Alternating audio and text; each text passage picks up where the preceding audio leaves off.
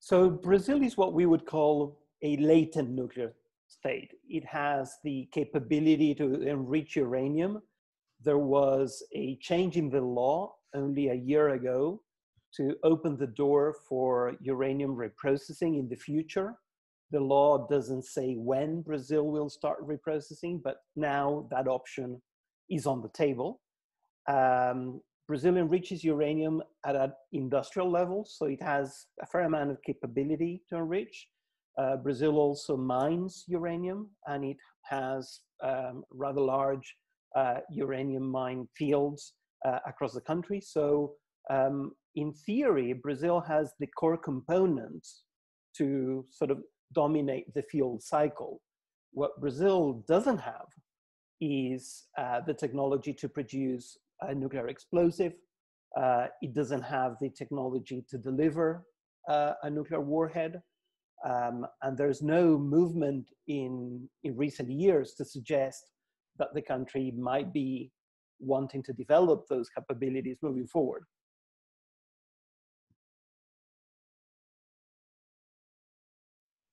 So when, the simple answer to that question is Brazil doesn't have nuclear weapons because it doesn't need them.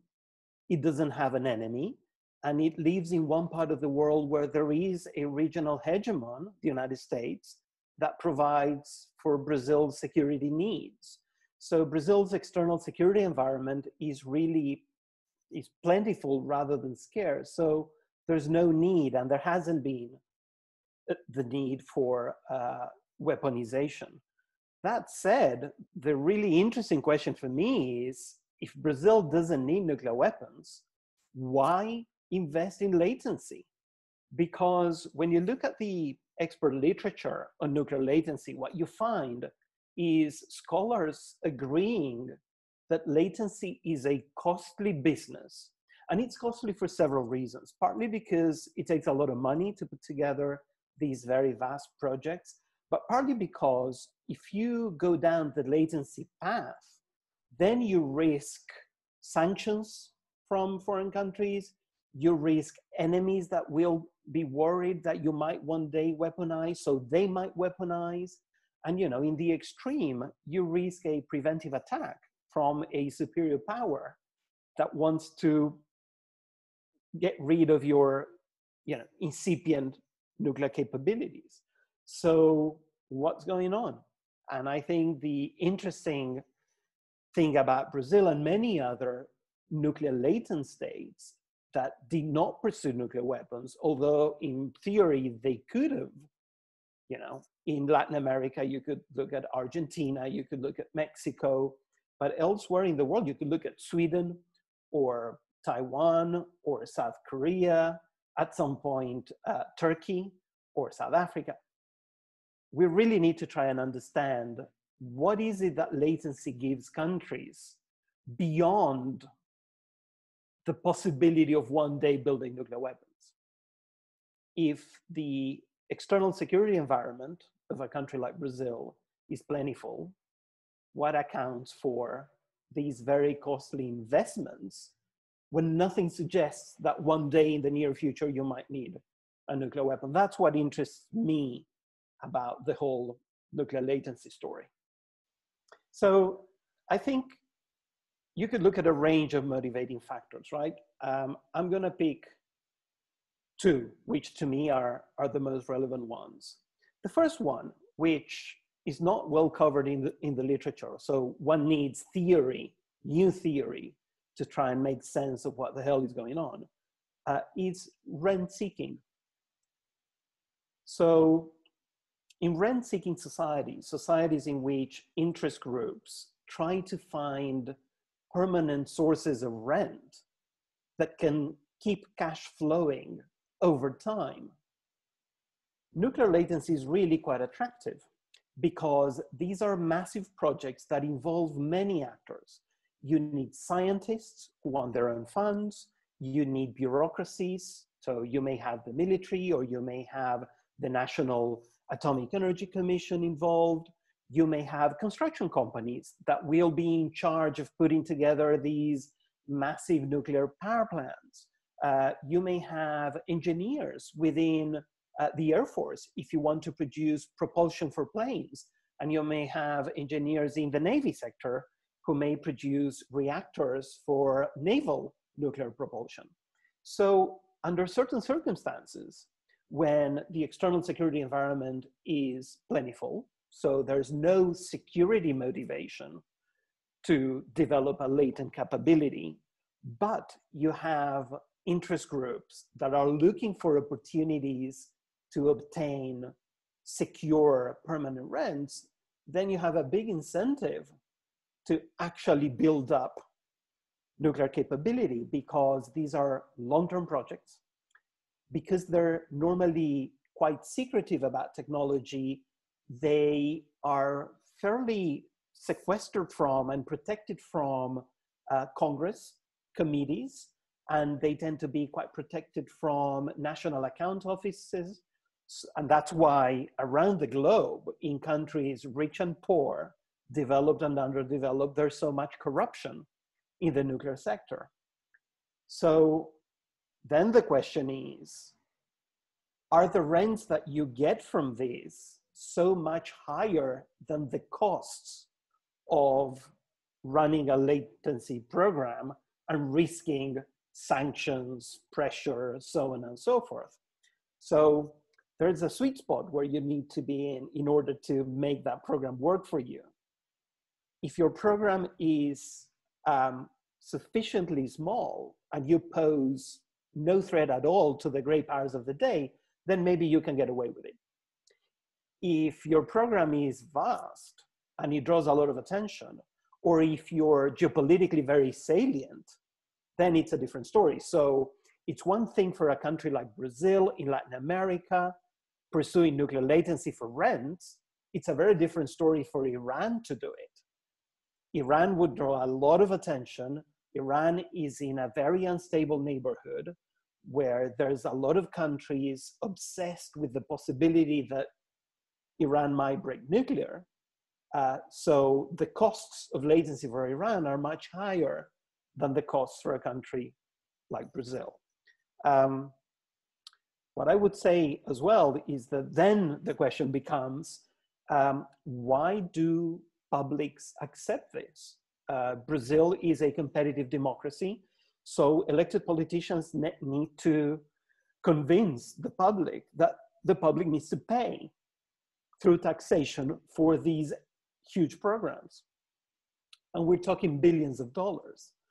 So the other interesting area for future study, I think, is the way elites communicate and signal to the publics stories about nuclear latency. So the issue of elite cues to the public is really quite interesting. And that opens the door for the other purposes of latency. And that brings me to the second big sort of motivator behind latency.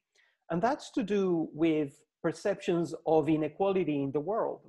The fact is that nuclear technology is a huge divider between haves and have-nots. In the literature, we normally tend to focus on the divisions between those countries that own nuclear weapons and the countries that don't own nuclear weapons. But one could do the same for countries that possess nuclear technology, even if these are latent.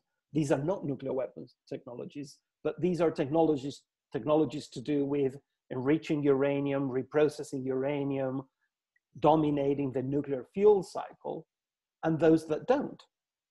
And because since 1945, the great powers have put so much effort on restricting access to those technologies, you know, the entire architecture of global non-proliferation is all about ensuring that the nuclear club is a small one. That immediately becomes a token for prestige, for status, and for where your country fits in the global pecking order. So if we combine the two things, you have domestic political interest groups that are really invested in nuclear latency latencycycycy programs that do not necessarily want nuclear weapons. They rather want to have the permanent rents that will come from large enrichment and reprocessing projects, combined with a leadership that can manipulate public opinion to say, tell you what, this is great investment, because it signals our special status in world politics. So, you know, within political science and international relations, there's a range of approaches you can use, right? So in the study of latency, a lot of people use statistics, and they try to use statistics to isolate different explanations. I find that approach really quite limited, simply because the number of countries that possess nuclear technology is so small. Trying to derive anything from statistics that stand on its own feet is rather difficult. So I'm afraid we are stuck with in-depth historical source-based case studies. And that's highly problematic, because case studies are great for many things. But one of the things case studies struggle with is isolating causal factors and ensuring that you are not getting your causal factors mixed up. So the challenges are enormous, but the fact is that we don't have much more than that, I'm afraid. So the first thing then is, you know, historical archives and interviews. The nuclear era is relatively recent in world historical time. So we're talking about post-1945, and for many countries around the globe outside the United States, we're really talking about the 50s and 60s. The interesting thing about that is that many of the people who at the time were very young are still alive, and they're willing to talk. So interviews and historical archives are a great source. The other thing is, more and more people are focusing on public opinion and elite opinion on nuclear subjects. So if you wanted to understand what sort of different framings elites can put together to try and sell the idea of nuclear latency to an uninformed general public, you know, survey experiments are wonderful for that. And then you can do it with a number of observations that is large enough that statistics actually work in your favor, and you can do apply all sorts of statistical techniques to try and make sense of what's going on. The other thing that one can do is apply network analysis.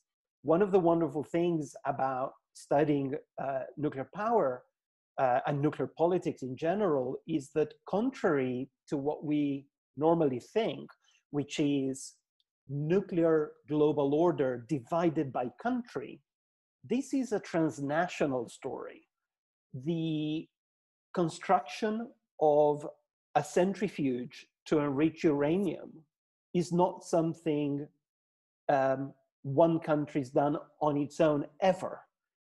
From the Manhattan Project, which involved scientists from Europe, and it involved uranium from Latin America and from Africa, to centrifuge design in Brazil today or in Japan. These are, you have, behind the story, you have these vast networks. It's sort of a global political economy of nuclear technology that interconnects scientists, industrialists, banks, which roll and finance these projects, so on and so forth.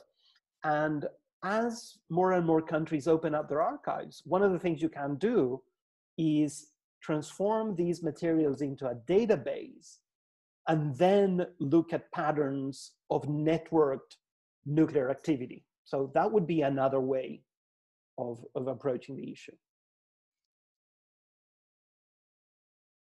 So in the field of nuclear politics, there's this sort of set of criteria you need to meet if you want to attribute weaponization intent to a country. So you will look at whether the design for centrifuges and the amount of money that was put in there aimed at producing fissile material at a level that is sufficient for nuclear fission. So that's one thing. The other thing is you want to look at the size of stockpiles.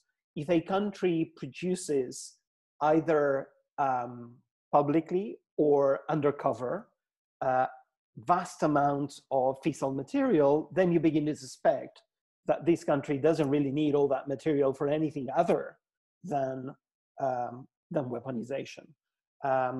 If you find out that a country is working on technologies to launch nuclear warheads on rockets, and then it's working on the guidance system for the rockets. So these are not rockets that they plan to send into outer space to place satellites there to provide internet access to their people, but rather it's a rocket designed to hit a target on planet Earth. Then you begin to suspect, well, maybe there's a weaponization intent. In the case of Brazil, the evidence that Brazil explored the possibility of one day building nuclear weapons concentrates around the 1960s. And these are mainly CIA reports and US Embassy reports telling the story of how Brazil in the 60s began to invest big time in latent capabilities and perhaps consider the possibility of one day producing a nuclear explosive. Then if you look at the Brazilian archives, in the 60s as well, you find lots of debates within the administration asking the question, should we go down this path or should we not? And what would the costs be of going down this path? My favorite document is a meeting of the National Security Council in which the president of Brazil at the time says, well, this is a new technology. The most advanced countries in the world will pursue it, so we need to pursue it. The problem is, if we blow up a nuclear weapon, the costs are going to be enormous and the world will turn against us. So we will produce an explosive. We will not call it a bomb, though. We will call it a device that explodes. So that's 1967. But that never came to pass because, as you find in countries across the board, whenever you have a domestic coalition that wants to pursue nuclear weapons, you immediately produce a counter coalition that does not want to pursue the bomb for various reasons. Either for strategic calculus, they believe the costs are going to be larger than the benefits, or following a logic of appropriateness because they think it's the wrong thing to do to pursue nuclear weapons. And that's exactly what happened in Brazil. And the folk that wanted to go down the proliferation path never really gained political traction, never really won the upper hand. So all of that is in archives in Brazil or in the United States. But then the other interesting thing you can do is try and find what's the country that's most rival to Brazil, and were they thinking that Brazil might become a nuclear weapons state? That country is Argentina. Argentina at the time also had plans for nuclear latency. It also had a pro-bomb coalition, and it also had an anti-bomb coalition. And Argentina too at the time invested lots of money in setting up an incipient nuclear industry. And the interesting thing is when you go to the Argentine archives, and the theoretical expectation you go in with is these guys must be obsessed and really worried that Brazilians are developing nuclear capabilities, because if Brazil were to come up with a bomb, then balance of power in South America would change forever, benefiting Brazil at the expense of Argentina. But when you open the archives, what you find is this bizarre thing, which is the Argentines saying, well, yes, the Brazilians are trying to develop all these. We should do the same. And we should do it in coordination with Brazil, because we don't think Brazil wants a bomb. We think Brazil wants nuclear latency for rent-seeking purposes and for prestige purposes, and so do we. And in fact, Argentina's biggest threat is not Brazil, it's the global non-proliferation regime. It's Washington and Moscow at the time of the Cold War coming together, colluding to produce this non-proliferation treaty, which really cuts off countries from that path. You know, it's uniting against all sorts of non-proliferation rules, norms, regulations. You know, the IAEA, the International Atomic Agency, sending inspectors to probe at your nuclear facilities. It's that kind of thing that worries you most. So you end up having these interesting, strange development in Latin America, which is that the two most developed nuclear latent states, Brazil and Argentina, rather than being at each other's throats, the minute they begin to enrich uranium, they unite and they put together a coalition to try and resist international pressure on them to relinquish the technology or to open up the technology to inspectors. And then what happens is, over 20 years, they slowly join the global non-proliferation regime in their own terms, preserving their enrichment capabilities on both sides.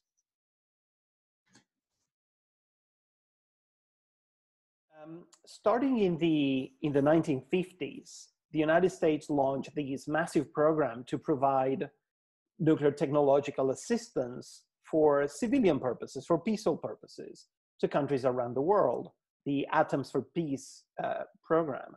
And at the time, Brazil wanted to be a recipient and became a major recipient of that funding. Interestingly, though, the bulk of that money didn't go into setting up a nuclear program. It went into setting up mathematics departments in Brazilian universities, engineering departments in Brazilian universities, bringing Oppenheimer to the tropics to give lectures and illuminate students.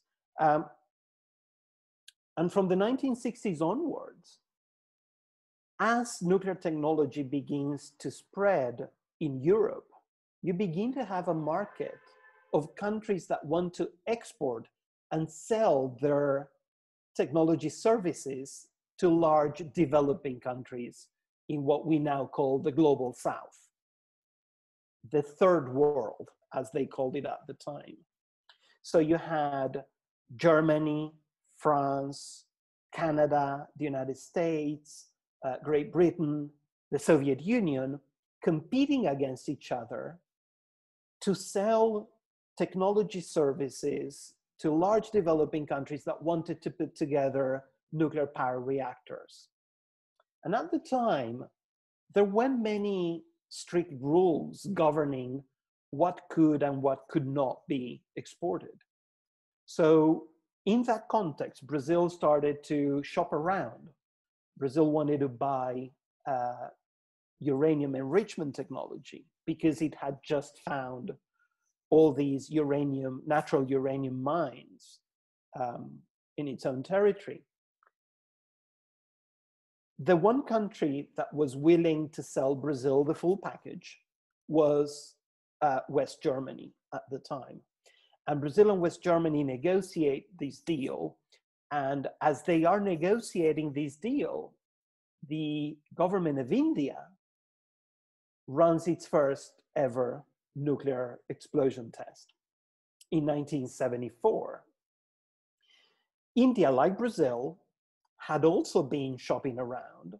And like Brazil, it had found countries willing to sell it technology. But India had, undercover, without the knowledge of the nuclear providers, it had stockpiled fissile material for the first bomb. So starting in 1974, the game changes because now the world is in panic that there will be a second India. And at the time, there was a lot of concern over Pakistan for obvious reasons. And the other big concern was Brazil, because Brazil had just negotiated this massive agreement with West Germany. As a result of that story, the West Germans pull back and they say, we will sell you the nuclear powerhouse so you can produce electricity, but we're no longer selling you enrichment technology. From that moment onwards, Brazil knows that no one will sell enrichment technology. So what Brazil does is it sets up its own program to try and develop its own centrifuge. But trying to come up with a centrifuge design is no easy task. And it's at that time that Brazil begins to try and attract scientists from around the globe and designs, and it needs to purchase enriched uranium to do to run the trial tests. So it purchases enriched uranium for various countries. And at the time, you have an illicit network of scientists who are willing to sell these technologies to the higher bidders. Brazil fails in that attempt. So the networks in the end are not the source of technology to Brazil. The Brazilians develop their own centrifuge design, but it takes a long, long time. And for the first 30 years after the design is done, Brazil only enriches uranium in a lab. In other words, it doesn't have the capability to enrich at an industrial level, which it only develops in the early 2000s. So is it worth talking a little bit about some of these black market deals and the importation of design and parts into the parallel program, thinking the Urenco designs for centrifuges and the parts smuggled in from France? Is it worth talking about that, or? So I'll tell you what, when I first looked at these things, I was really fascinated because I knew from the Pakistani program and from the India program that in the 1970s, you had these covert networks of illicit knowledge trade, basically, whereby you had former employees of nuclear industries in Europe going around the globe selling these technologies to developing countries undercover. And at the time, I made a fair amount of effort in trying to uncover that side of the story for Brazil. And the more I uncover, the more I realized that Brazil never really got around to acquiring these technologies from these networks. You know, I have a couple of people on the record, actually, interviews, people saying, well, no, Brazil did purchase the blueprints from the network. And then you say, okay, and how do we know? And, you know, the more you probe, the people tell, well, that's the story I heard. Could it be true? It could, but unless we have documentary evidence, it's very hard to then assume that was the case. I couldn't find, and I did look for it, I couldn't find any convincing systematic evidence that designs and materials came from these networks. What we do know is after Brazil built its centrifuges, when it was running the trial tests, we do know Brazil purchased enriched uranium from China. That's well documented in the diplomatic archives.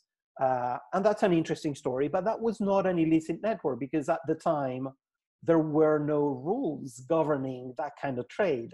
It'd be very difficult to engage in that kind of trade today, but it wasn't at the time.